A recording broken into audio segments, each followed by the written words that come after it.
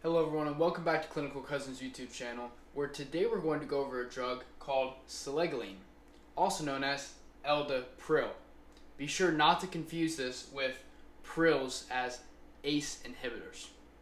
This is classified as an anti-Parkinsonian agent and is given for Parkinson's disease. Some contraindications to this drug include suicidal ideation, opiates, cyclobenzaprine or Flexeril, and St. John's wort. Because this drug increases the dopamine in our brain, it can make us less likely to control our impulses like sex, gambling, and binge eating. Now, this drug is likely not safe to use in pregnancy. And as we know, in Parkinson's disease, it is characterized by a lack of dopamine in our substantia nigra.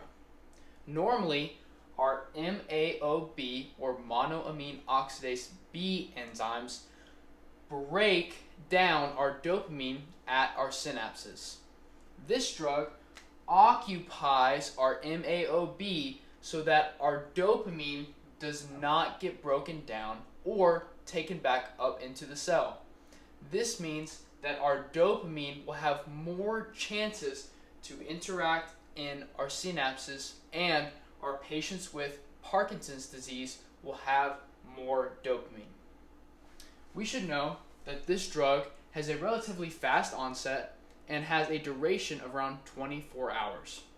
Some side effects of this drug may include nausea, abdominal pain, and uncontrollable movements.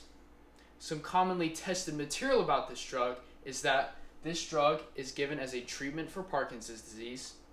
It has a lot of interactions, and it can dysregulate our impulse control like sex, gambling, and binge eating. Thank you for taking the time to learn with us today, and remember to like and subscribe for more content.